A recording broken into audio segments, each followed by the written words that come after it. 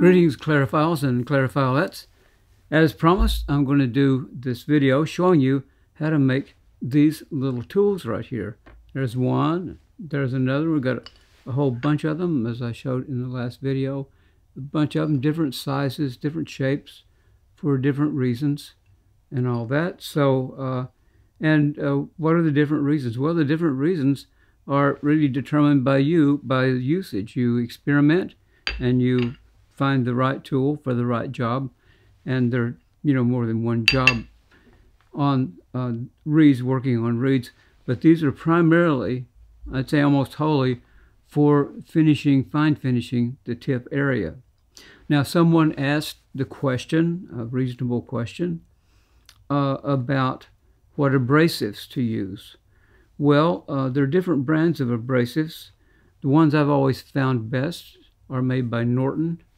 Now, Norton is, I think, a Canadian company. But anyway, they have one Bear Manning Toughback, Norton, I think it's Norton Toughback. And there's also a German company that produces very nice abrasives in all kinds of different grades. But the important thing is that the abrasive be wet dry. That's really essential. I've got some wet dry abrasive here in my desk from another company. I can't really quite determine what company it is, but it's wet dry abrasive and it's very good. And I got it from Amazon. Where do you get anything anymore, right? Anyway, but what I'm using for finishing the tip, and it depends, again, like how heavy the reed is, how much material I want to take off. I will use these, make these tools in 320, make them in 400, and then also make them in 600 if you want to do really fine finishing up in that area that I worked on in the previous video. And this really works, folks.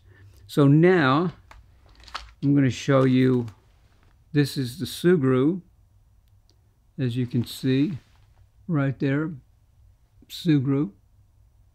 Yeah, it's not quite in focus, but you get the idea. Sugru, there we go. And if you wanted to be really cool, like lots cooler than an old fogey like me, they make these things in all kinds of different colors. And it's a really great product, and I'm going to show you how to make these tools, and it's ridiculously easy. So I've wasted enough of your time talking about this. So let's go right down to the surface here, so you can see exactly what's going on and how to make this. Okay, so we're down here on the surface, and I'm going to show you how to make this tool, but there's kind of a segment of all the different little tools that I've made. They're really cool, and they're all for different reasons. This one you can actually go over and finish the reed over the tip, because I created it so it's rounded here. I'm sorry, I'm getting out of frame, so it's rounded here. And that works pretty well, but still, this guy right here, this is the guy that actually rules when you want to work toward from the tip toward the back. Okay, so enough of these guys. Let's take a look at what we've got here. First, you're going to see I've just got a regular old generic mouthpiece patch. Now, you can choose to do this however you like, but I prefer to actually shape the mouthpiece patch to what I want it to be before I actually do anything with the Sugru. So what I'm going to do is I'm going to take a pair of scissors here, and I'm going to cut the mouthpiece patch probably right about there. Come on, scissors, don't fail me. All right, well, that's not very straight. Okay. Okay, so there we go. That's cut like that. And let me move in even further so I'm not going to be out of frame. So now I'm going to take this guy and I'm going to shape it about like that. And as you can see, I'm going to try to do this as symmetrically as I can. And I'm a little off at this, but it's not critical. It's a nicety, but it's not a necessity to have it perfectly symmetrical, because you're going to make the adjustment yourself. Okay, well, that's not absolutely horrible, but I'm kind of nutty about, symmetry, and so I want to get that off. Well, that's not great. And see if I can get this a little more parallel. And that's better. Okay. All right. Still. All right. Well, this is.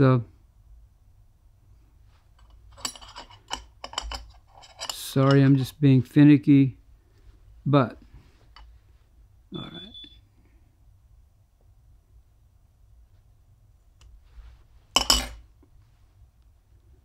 There we go. So there's my little item you can see right there.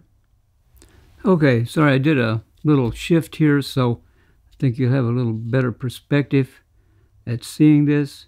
So the first thing I'm going to do is I'm going to take an abrasive grade. Now in this case, I'm actually taking, this is 400, I think. And you can see that's tough back. So and it's a Norton product. Just don't go down and get just a regular abrasive at your local whatever, because it's not likely that it's going to work well for you. It's got to be wet dry for sure. I can't remember exactly the name of the other abrasive. It's from the German company, but it's also very good. Now, as you can see, I've just taken my mouthpiece patch, and you'll note I'm not actually going to put it on a mouthpiece. I'm going to actually put it on the non-abrasive side of the abrasive. Okay. Now, the idea here is to then cut the excess part of the abrasives away. Okay, so this is like kindergarten, right? I mean, it's going to get more like kindergarten as we progress. Okay, now I've got a razor blade here, and I'm going to try to do this cut here.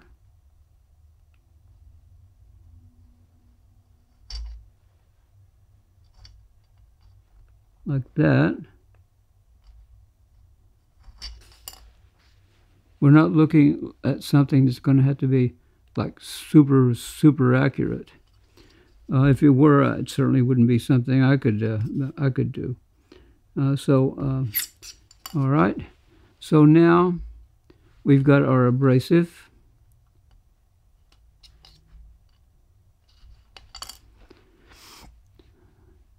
Top part is the mouthpiece patch.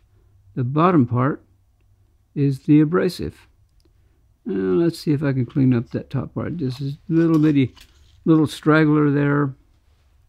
And we'll get that guy. Good. All right, come on. There we go. All right, that's sort of looking decent. All right. And, all right, so now what do we do next? Well, this is where the Sugru comes in. Now, like any old fogey, I'm using black.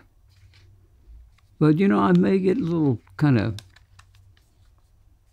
you know, second childhood. I may order something like a little colorful. Maybe the blue and orange Astros colors. Yeah, there we go. Well, I can't wait till baseball season comes back in. Now, this stuff will go bad on you in a short amount of time. And I'm not talking about 10 minutes. I'm talking about, you know, 30 minutes. I'm sorry. I'm talking about an hour, 2 hours. So you have to begin to work with it a little quickly. You can't tarry because, and also the packages have a shelf life. So what am I going to do here?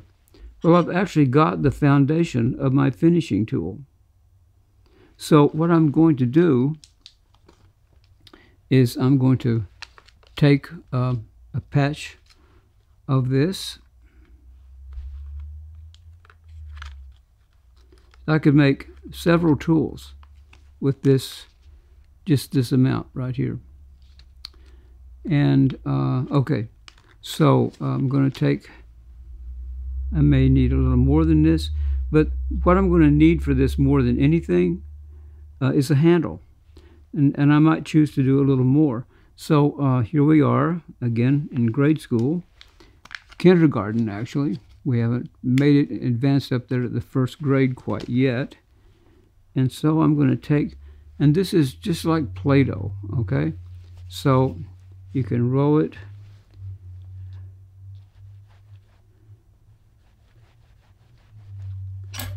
And so I'm going to make a little,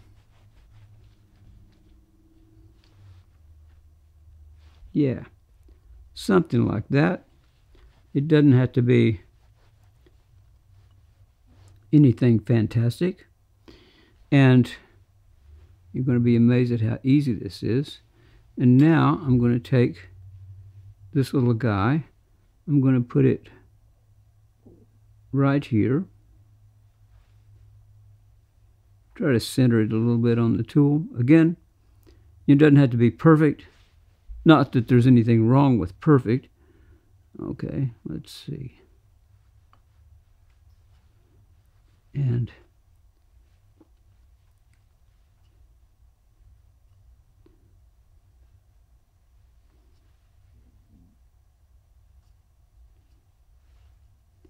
okay, now, so now I've got something that looks like that. It looks like kind of a stingray with a fat tail.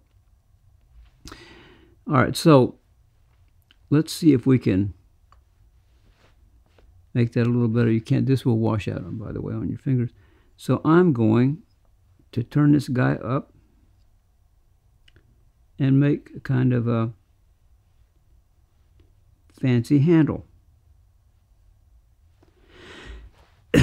It's sticky. It's a little sticky. Now, so this handle is going to fall, as you can see. So normally what I do is I would take this and say take my little bowl right here, and I would set this up like that. And for all practical purposes, unless I want to be real picky about, oh, it's just not completely symmetrical on there. Okay. I'm compulsive about this, all right. So essentially, we're done.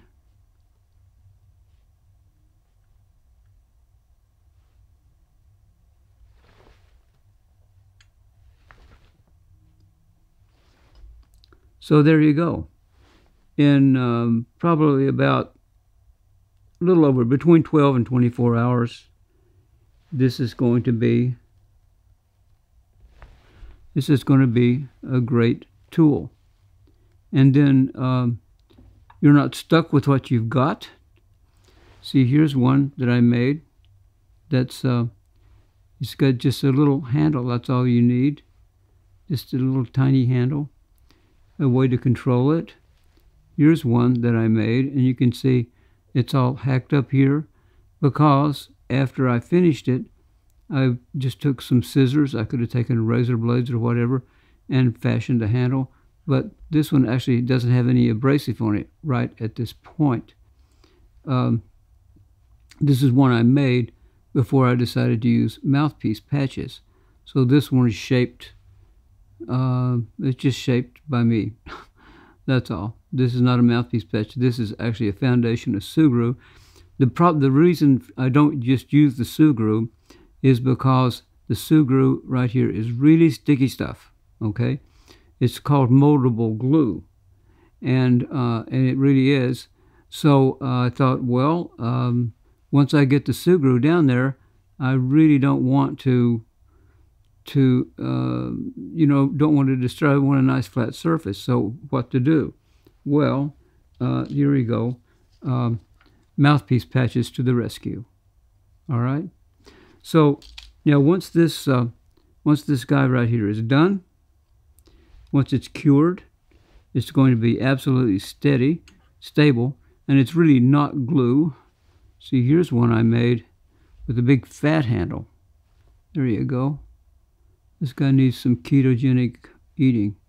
All right, but it's good. It's a very nice feel for the hand.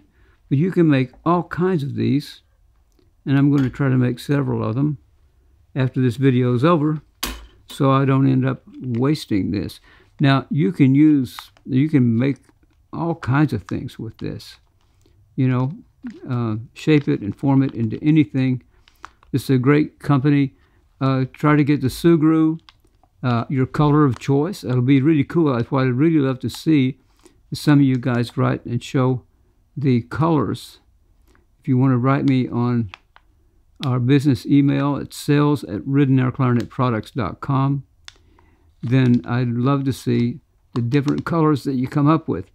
And let me advise you to make several of them. You can see with this Sugru here, you could make several of these and make them, with all different abrasives, different abrasive strengths.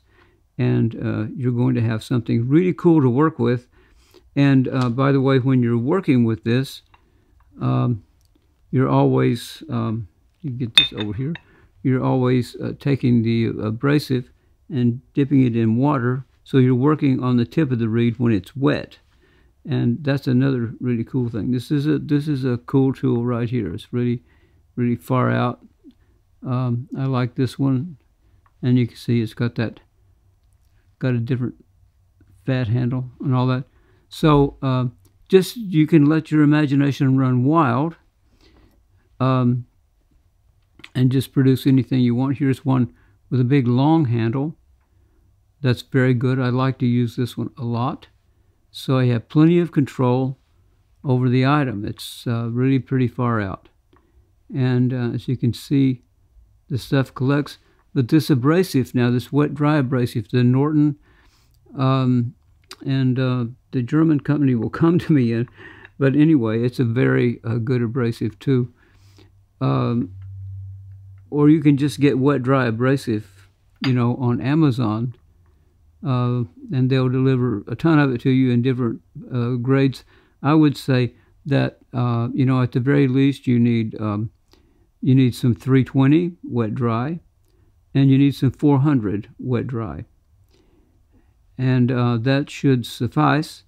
And then if you want to really fine finish the tip, you could use 600, but all wet dry, of course. And so there's your product right there, Norton Toughback. It's super stuff, and you will like it. Okay, so that's all I've got for you, and this is you're going to have lots of fun working with this. If you have kids, get them to roll out the stuff yourself while you're practicing, all right? Get the little guys to earn their keep. There we go, Sugru, and the proper abrasives to use. I would say, again, make several. And, of course, your rubber clarinet patches. Most clarinet players were going to have rubber mouthpiece patches. And with about 3 patches, I'd say, or maybe even 2, depending on how big the patches are, you can make these, and it's going to be really cool.